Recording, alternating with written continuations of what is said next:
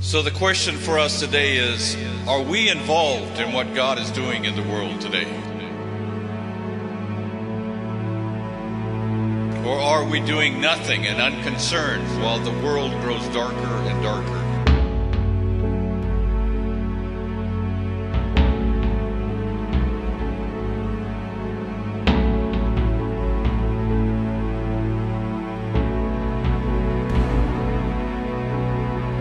Some people aren't being shining light because of a faulty focus.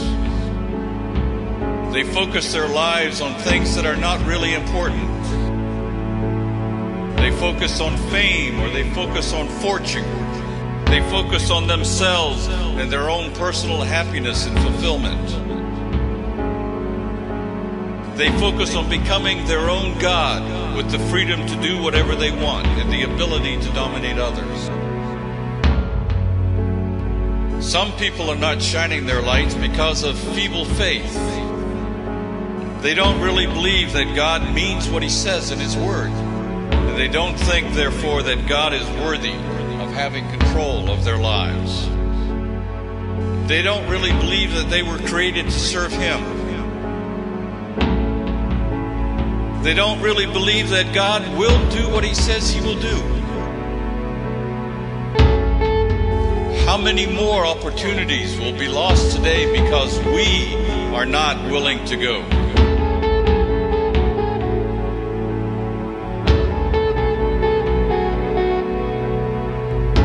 He says in Matthew 5 for us to let our light shine so that people can see our good deeds and glorify the Father in heaven. But in spite of what God desires and what God tells us to do, we hide our lights under a bushel basket composed of fear and faulty focus and a feeble faith. So often we Christians are a fearful people. We fear the unknown. We fear suffering. We fear failure. We fear people. And because of all of these fears, we don't let our light shine.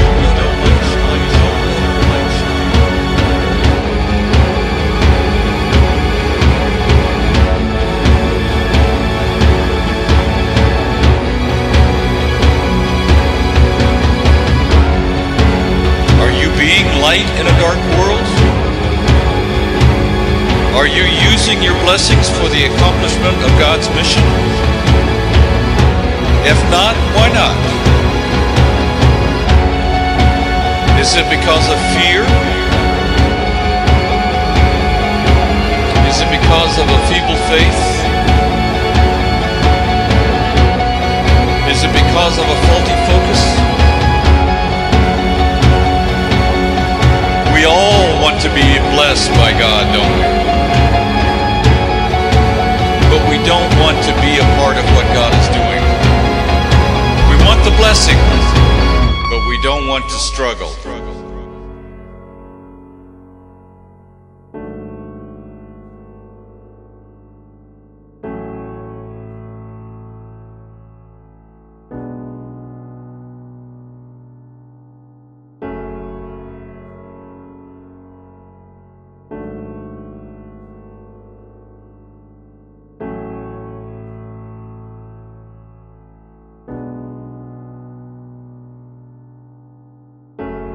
Will the church look back at us years from now and say, they were not concerned about being light in a dark world?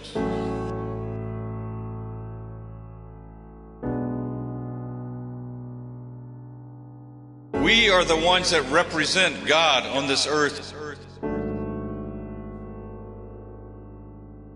We are the body of Christ today. And it is through us that He has chosen to respond with compassion to the wandering sheep of the world today. So how is it with you today?